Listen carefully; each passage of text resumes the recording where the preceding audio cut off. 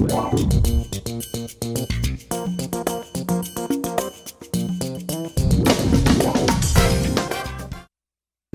here to introduce Mr. Chip Welch.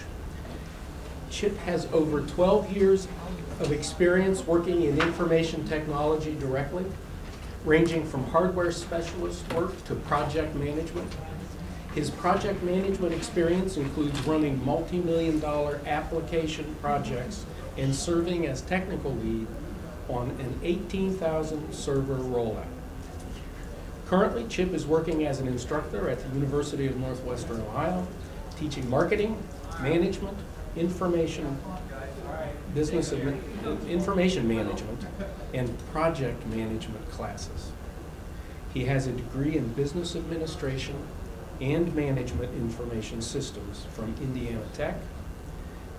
His MBA is from Indiana University, and he is currently working toward his PhD in global leadership at Indiana Tech. So please welcome the future Dr. Chip Welch.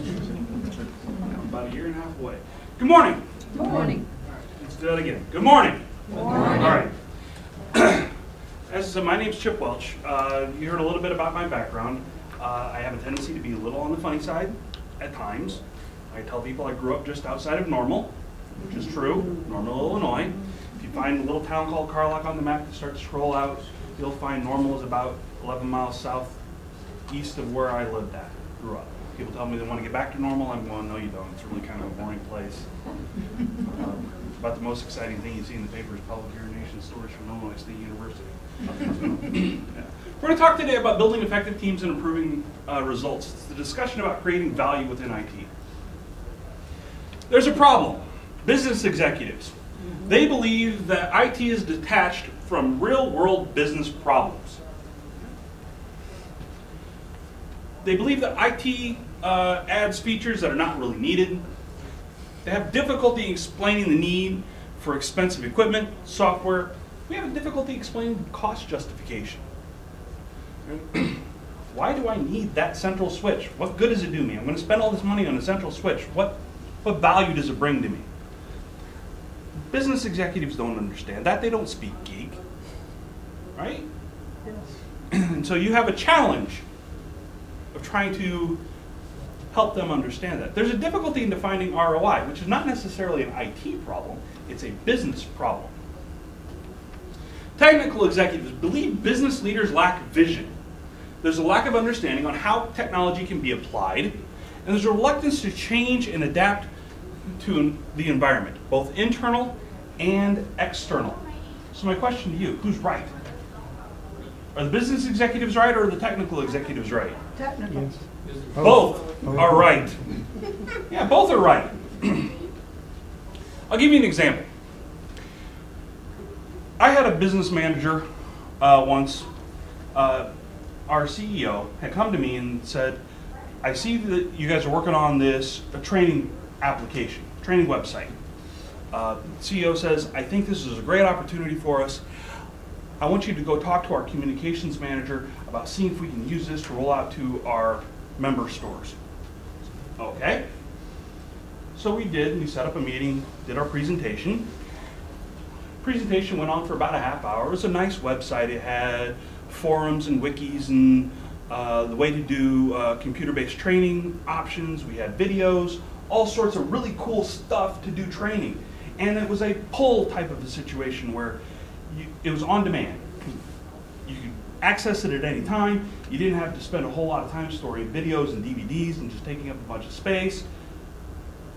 It was a great tool. We got through the presentation. The communication manager says to us, I don't know how we use this. Our IT trainer, I had to practically hold her down because she was about ready to strangle the communications manager. I had an IT manager once tell me, I don't know how we are going to, I don't know why we need to update inventory in real time. We only ship orders once a day. Okay, well, if we update orders in real time, you know, inventory in real time, we might be losing sales if we don't. because we get the orders processed, we have to cancel them. They're going to go to someplace else. There's opportunity there that gets lost. So we as IT executives need to try to understand the business side of things, and the business side needs to try to understand the IT side of things. In 2003, Nicholas Carr published an article called IT Doesn't Matter in the Harvard Business Review. The major points: that businesses made it a strategy expecting IT to be a panacea for all business problems. IBM ran a commercial sort of alluding to this whole thing. They had this contraption in the middle of a table and a bunch of executives sitting around going, what does it do? It beeped and whirred and did all sorts of things. In the end, one guy said, I don't know, but it's supposed to solve all of our problems. Billions of dollars have been spent on IT with little or no assessment of return. So we put IT in place, but we don't go back and follow up and say, did we get value out of it that we said we were going to get? There were limitations to the Carr article. It assumed that IT had reached its zenith. Since then, we've had a bunch of new inventions like the iPhone, the iPad. There's an app for that, kind of a thing. Competitive advantage is short-lived. So we put a lot of money into IT, but expecting IT to fix things, but that competitive advantage we get from IT really isn't there. People are what drive competitive advantage, right? The difference between me and Albert Pujols, I can use the same bat he does, but he gets much different results. IT is a tool, a bat's a tool, all right? He's just much better at baseball than I am. It uses a limited definition of infrastructure technology. He kind of flip-flops between infrastructure being just hardware and infrastructure being software and hardware, and then the processes around it. He flip-flops between the two of them, but for the most part, it seems like he talks about it just being a hardware thing. So teams are the foundation for execution of directives in business. For many companies, the execution of those directives takes place in committees and project teams. Project failure or ineffective teams have high costs associated with them, leading to increased scrutiny of all IT dollars spent. So if we fail, management's going to start paying more attention to us. So we don't want to fail. So today we're going to discuss the factors affecting project failure. We're going to talk about the components of an effective team, and we're going to take steps to help in delivering effective results. That's what we want to do. So project failure equals project team failure. For project team, success is generally measured on being on time, on budget, and delivering a high quality project, right? We want to deliver a high quality product. Now, management's usually okay if we're off on time and we're off on budget by a little bit if we deliver that high quality product. Right? But what determines quality? Quality, I define quality as adherence to a standard. I talk about McDonald's in some of my management classes when we talk about quality. I always ask the question, does McDonald's produce quality food? And I always get the answer no, because people think it's nasty. McDonald's doesn't really taste good, but that's because it doesn't adhere to your standard of quality. It adheres to McDonald's standard of quality. That's why when we go to the McDonald's over there on Elida Road and we order a Big Mac, and we go out to San Diego and we order a Big Mac out in San Diego, we expect the same sandwich. Delivered the same way, prepared the same way, it's consistent, it's quality. It may not taste appealing to you, but that's your standard. Usually a failure in one of these areas will lead to a failure in other areas. So if we really extend time on a project, we're going to extend cost, hopefully to deliver a better quality product. If we shrink either one of those, we're going to expect the others to be affected as well.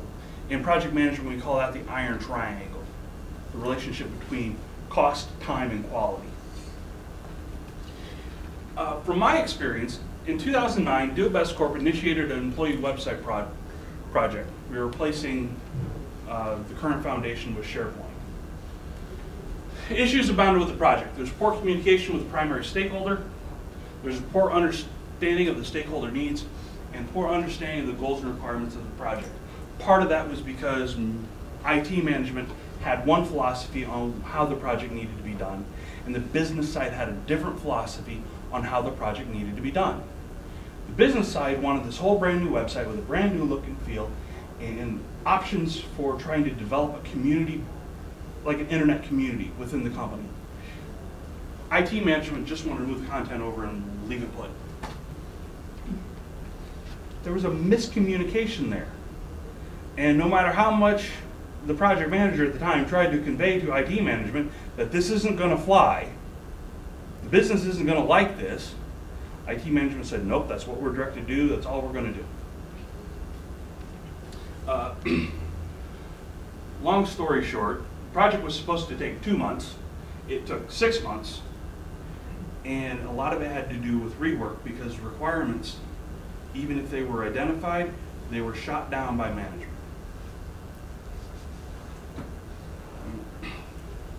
In March of 2013, McKinsey & Company were contracted to do an assessment of the healthcare.gov project for the United States government. If you want to look up colossal failure, this is colossal failure. October 1st rolls around and I'm being told by my coworkers, this website's not working, this website's not working, it's a colossal failure, it's all the Obama administration's fault. Not really. It's not completely the Obama administration's fault. It has to do, the McKinsey & Company presentation noted the issues with evolving requirements, that under ideal circumstances, the project would have had a clear articulation of requirements and success metrics. Make note of that, because we're going to talk about that later. Without even reading any news articles that morning, the morning of October 1st, 2013, I told my wife and several people that I worked with, poor requirement definition. Had nothing to do with anything that President Obama himself had done. It's probably a lot lower than what he is, but he being the leader has to own it. So organization goals should be reflected in project goals, meaning that we have to tie what the organization's needs are to the project needs. In business, we call this management by objective. All right? And the nice thing about management by objective is it gets us to all start marching in the same direction. If we don't do this, we all start marching different ways. The Ohio State Marching Band, always known for their field configurations, they have good directions, they have understanding of what they're supposed to be doing. Value can be both tangible and intangible. When I talk about tangible value, this is where we look at the direct costs. I pay money, I expect to get a return on my investment. All right, cost versus benefit analysis. That's tangible. Intangible results are things that may not necessarily have true value to the company in terms of monetary dollars, but they might have value to the company. If you put a new cafeteria in your workplace, is that going to give you a return on investment in terms of dollar amount? Probably not. But what it might do is actually increase employee morale. And that's hard to define and hard to quantify what the value of that kind of project is. Success criteria needs to be defined up front, meaning that we need to have clearly defined goals. We need to know when we've gotten there. Success criteria should be defined in a binary manner. Speaking to an IT crowd, you guys know what binary means, right? It's either on or off. Either I did it or I didn't. Example I use, I'm a Cub fan. I'm cursed to be a Cub fan. Growing up, rooting for the Cubs, the one thing we always want them to do is win the World Series. It never happens. I have a friend who works up the street. He's a Cubs fan and a Browns fan. The guy's just hurting. He leads a life of disappointment. I use this with my students. I talk to them about defining a SMART goal. So the Cubs' goal every year is to win the World Series. Specific. We have a specific goal. Is it measurable? Yes. It's binary. Either they win it or they don't. Is it attainable? No. Well, I disagree with you for one main reason. If it were the Chicago Bears, I would say winning the World Series is unattainable. Or the Fort Wayne Tin Caps, or the Dayton Dragons, or the Toledo Mud Hens, it's impossible for them to win the World Series. It's not an attainable goal. But for the Cubs, because they play Major League Baseball, and the big championship prize at the end of the year is winning the World Series, it's attainable. Is it realistic? No. At least not with the current team. First time since 1988, a team didn't score a run in the doubleheader. The last aspect of this is time limit. If you're going to set a goal, you need to set a deadline with it. If you don't set a deadline, you're never going to try to accomplish it. And that's just the reason. But if you keep in mind that you want to make the goals binary, you want to have them so you can measure them, then you should be pretty good at least at getting those things done up front. This is the first step in really building team effectiveness. Having that mission, having that vision, having a goal in front of them so they know what they're working toward. And it has to be clearly defined. If it is not, there are countless websites that will tell you. They have lists like 4 or 5 options, sometimes 3, on why projects fail. Usually the reason listed, number 1 or number 2, is poorly defined requirements and poorly set goals. DeSenza and Foreman wrote did a research article for the Project Management Institute. In that, they had 4 bullet points of their 7 reasons that projects failed, that all tied back to goal setting. And a lot of it has to do with this disconnect between business and IT. That we don't do a good job of trying to hold the business accountable for the information that they're given. And then business doesn't do a good job of holding IT accountable to deliver on those results. And a lot of it's because we don't understand each other. And sometimes the business doesn't understand itself. Working for Do It Best Corp. They're a hardware store co-op. If you want to tour a store not too far from here, Kraus Lumber is about 2 blocks that way. Kraus Lumber and Do It Center. They're a nice small little store, typical of the stores that Do It Best has. Do It Best being a hardware wholesale company, they have this thing called a SKU, stock keeping unit. You would think that working for a hardware company, that everybody in the merchandising area that's in charge of buying product, and everybody that's in IT who's in charge of keeping track of this product through IT processes, would understand what a SKU is and what a SKU means to the company.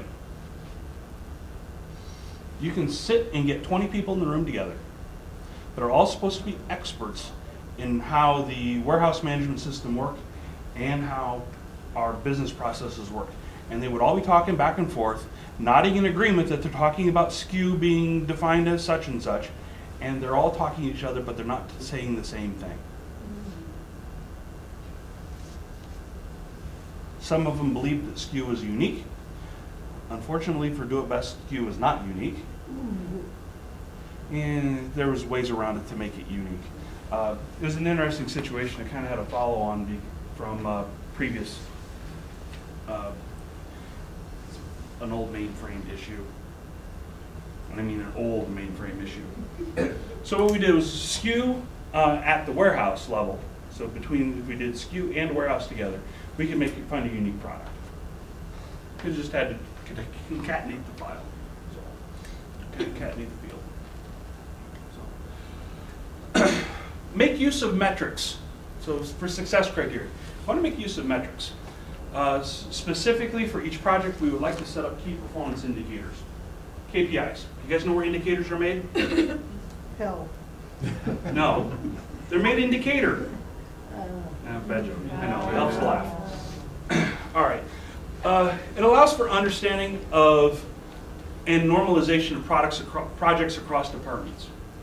How do we compare the value of a project that affects our purchasing department with the value of a project that affects our warehouse department? How do you do that? Any ideas?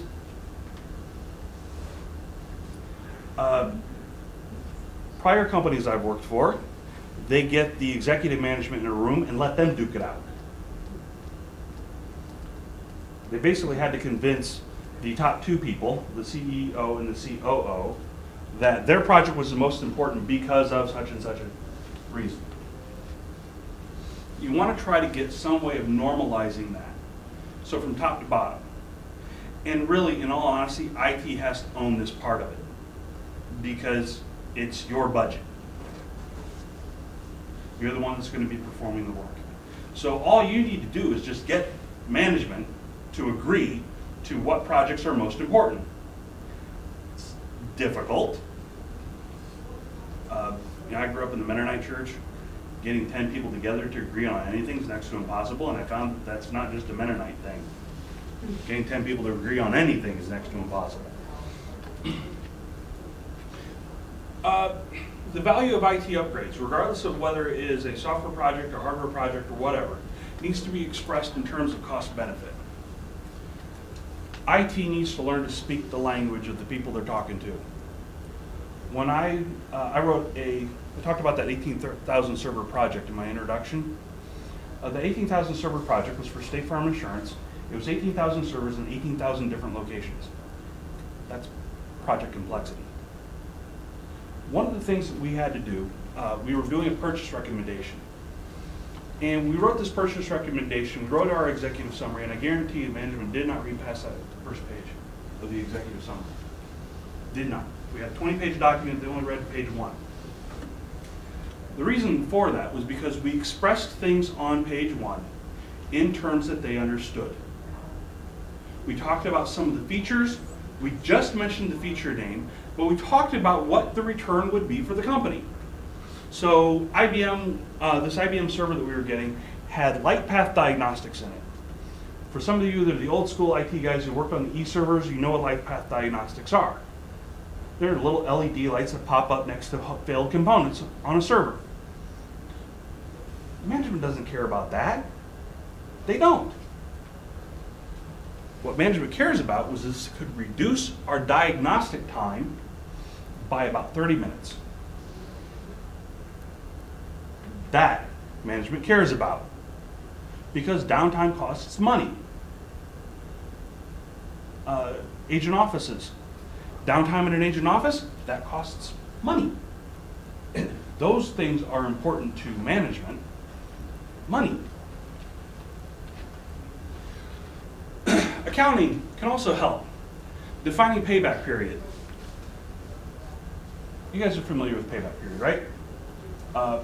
Some companies have a defined payback period. When I was at State Farm, whenever we were doing a project assessment and pitching a project assessment, we had to have our return on investment filled within 3 years. So every project we did, we had to determine whether the cost benefit was going to be realized within 3 years. That was important for them. At Do It Best, we didn't have any of that.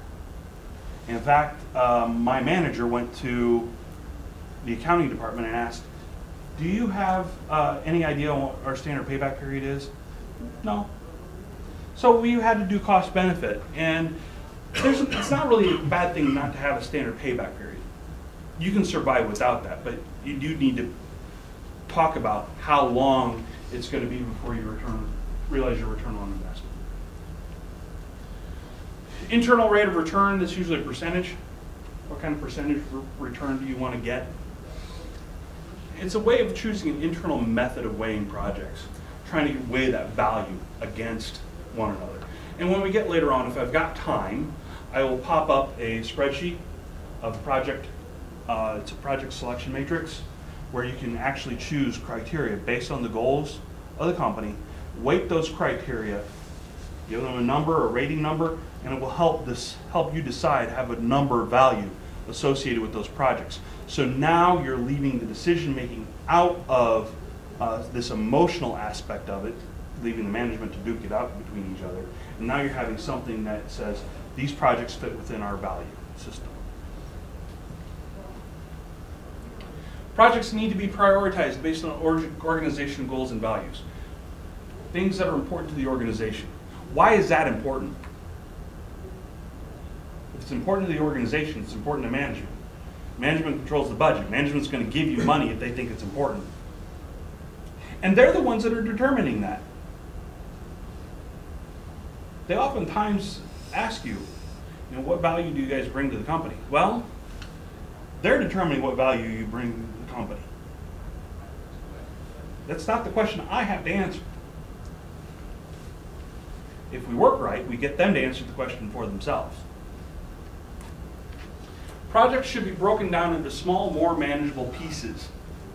Value can be returned more consistently and more constantly. There's a guy named John Cotter. He wrote a book in 1996 called Leading Change.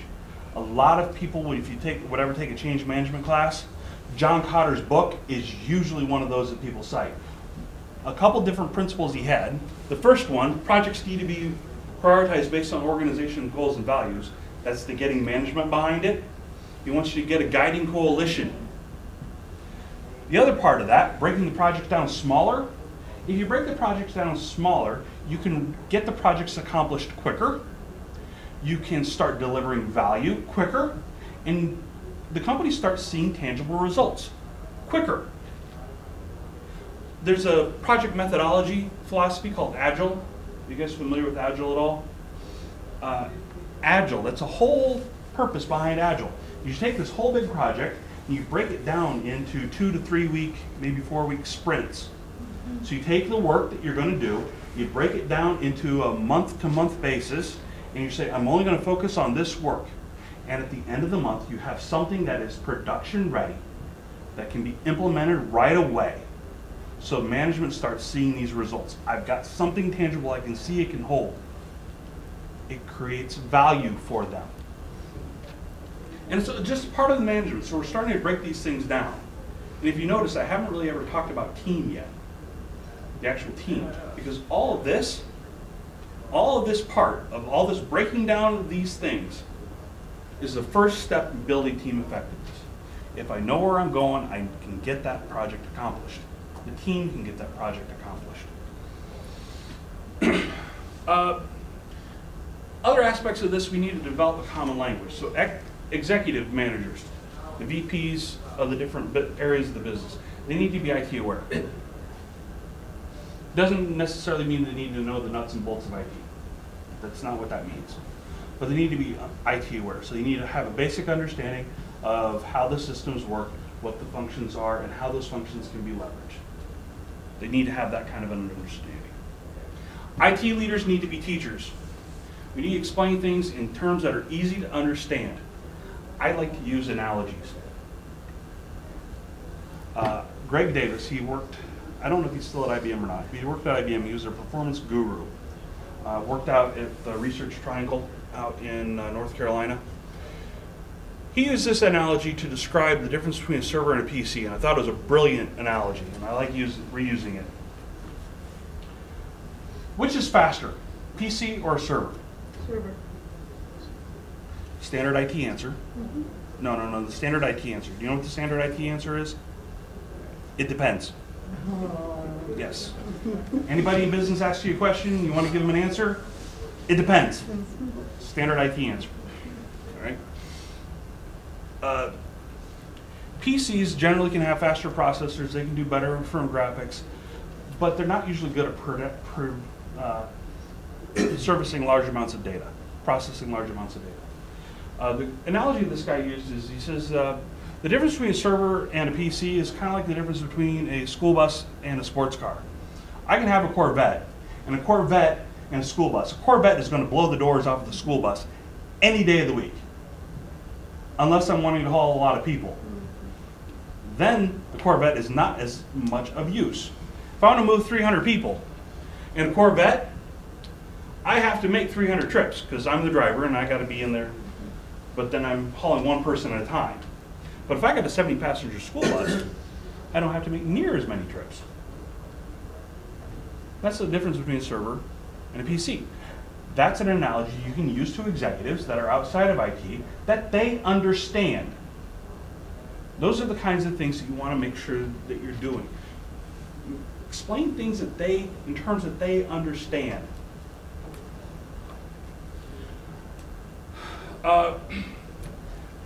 You need to understand how IT can create value for stakeholders. We know how IT can create value. We know that. We know that IT can help us become more efficient in processing. We know that IT can help us regulate internal business processes, help us answer questions, make decisions, provide us with information to make those decisions. We understand that. We need to be able to try to communicate that to our business partners so that they understand. Business needs need to be met. Without the business needs being met, we're out of a job. They're going to bring in somebody that they think can do it better. The prioritization should focus the needs of the customers and the company goals. Customers, in this case, aren't necessarily the end consumer. Customers can be internal, our internal stakeholders, the other business people they work with. They can be the end consumer, and if we're in a publicly traded company or a stock-held company, those customers are the ones who are affected as well. State Farm's a stock-held company. If you are a policyholder with State Farm Insurance, you are part owner of the company. Some of you know that? Did you guys know that? Yeah. Do it best, the member owners, the member store, the store owners, they're owners of the company. So when we were making decisions, all of our decisions had to go back to how did it affect the policyholder, how is it going to affect the member? Those were our true customers.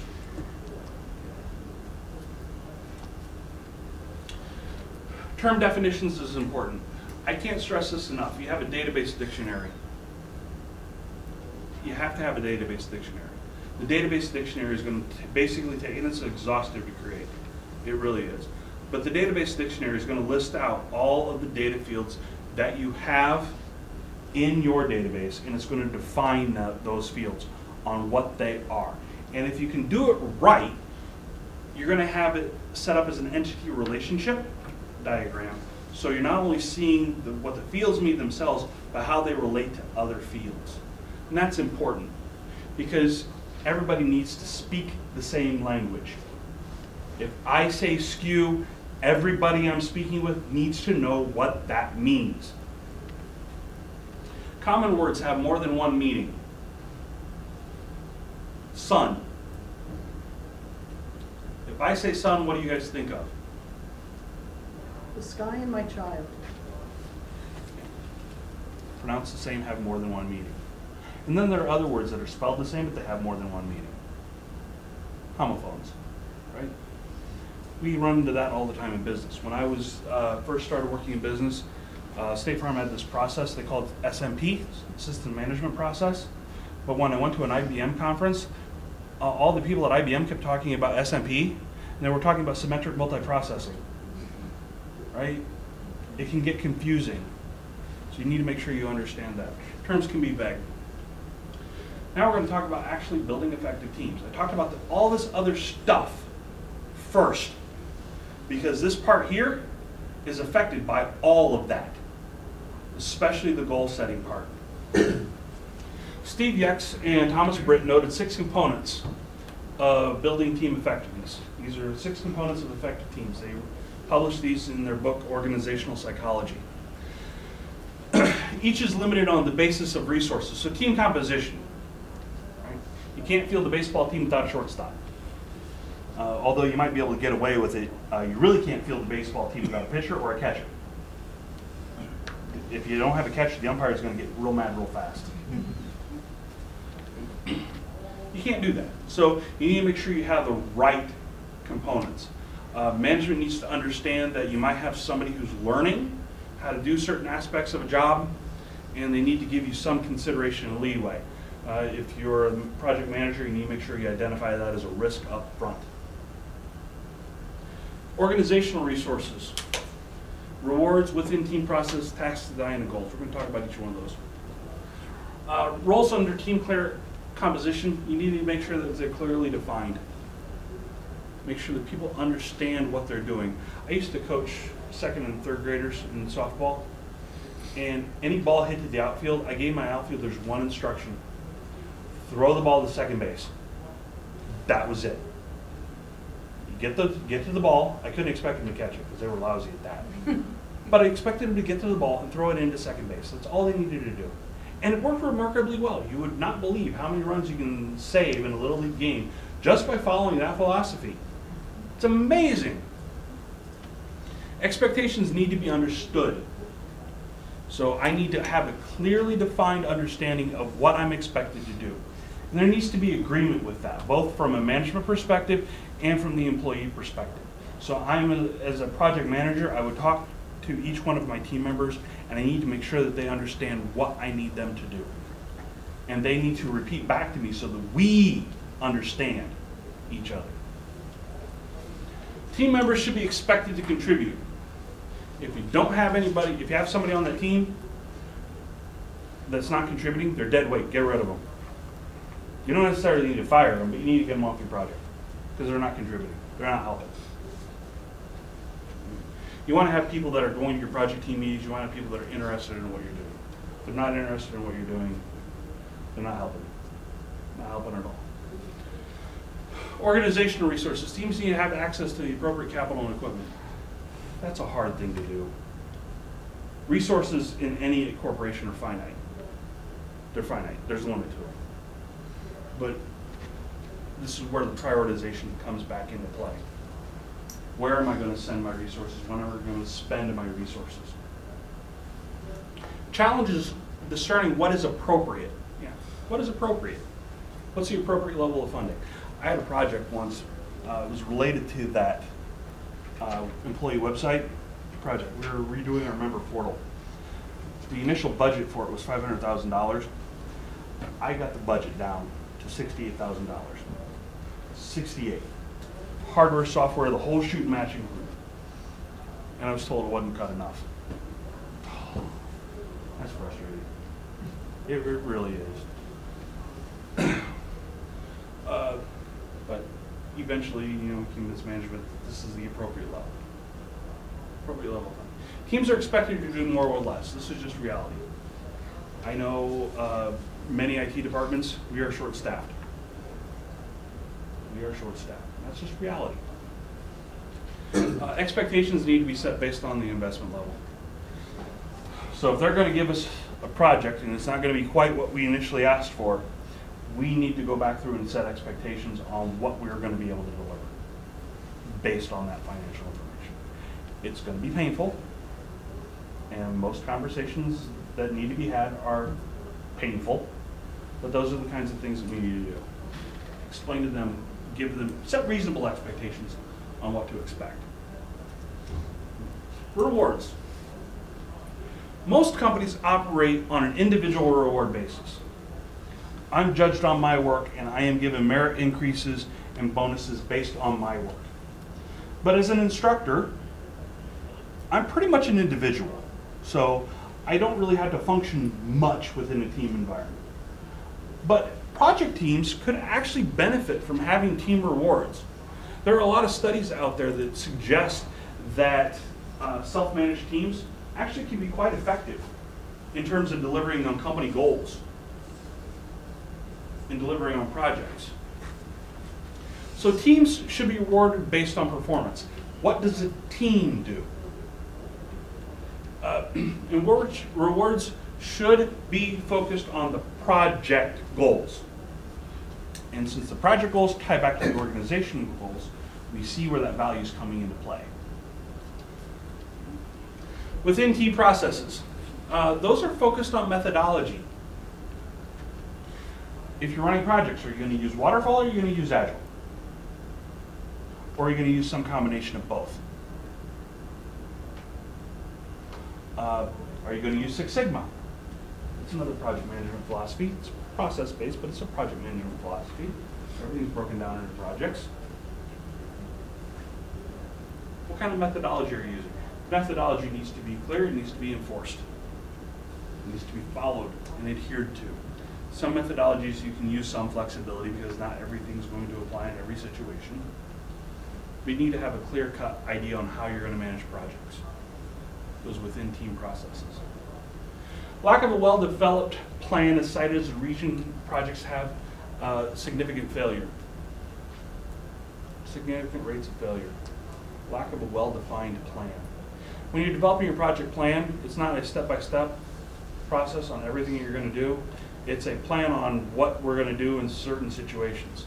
You might have your project scheduled, but you're also going to be doing your risk management, change management, communications, those sorts of things. That's all about your planning pieces. A well-developed plan allows for opportunities to correct mistakes.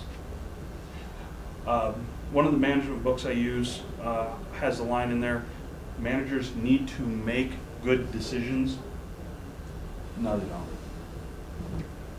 Managers need to understand when they screw up and be able to adapt and fix those problems. It's unreasonable to expect managers to make good decisions all the time. It's unreasonable. Everybody makes mistakes. So as you identify the problem early on, fix the problem early on. And task design. Within projects, teams, and committees are tasks. Task designs need to be clearly defined. Business requirements, functional requirements, and technical requirements. Technical requirements aren't necessarily computer-based. Not necessarily computer-based. But business requirements and functional requirements. If you don't have the business requirements clearly defined, why are you doing the project in the first place? Functional requirements, those are the how-to things you have to define. It's going to work this way. We want it to deliver this result in X number of time, kind of a thing. The technical requirements, we're going to use this kind of a system or follow this kind of a process. Process, I think, is kind of a technical thing. Then the team goals. Kelly Project Solutions noted often the reason for projects not being initiated is not always well defined. Kelly Project Solutions are a consulting firm. One of the things they noted is they put the blame, their number one reason for project failure was project manager incompetence. But in their second reasoning, they said that oftentimes the project's not well defined and the project manager is not involved in that process. So I'm going, how can the number one reason be true, but the second reason clearly contradicts that reason? That's what happens when you do qualitative studies. ROI is not often tracked, and goals are not tracked to see if the project really did accomplish what they do. Some CFOs will ask you, they'll set up time so that when a project ends, you have that date that you said you're going to realize your return on investment. Go back and actually see if you accomplished what you did. And that's important because it helps to see if the planning processes, and the planning processes are a business just as much as IT, to see if the planning processes were accurate in the first place, your projections were accurate. And you do that because you learn from it. Organizational goals and requirements definition. Project and committee goals tied to organizational goals. I don't know. John Cotter states change vision needs to be present in order for change to be effective. You have to have an idea what your end result is. How do you know if you're going to plan a trip to Disney World, how do you know you got to Disney World? Pictures. Yeah. See the big capsule or the Epcot ball. But you have this vision of what Disney World looks like, so you know you've gotten there. All right. Questions?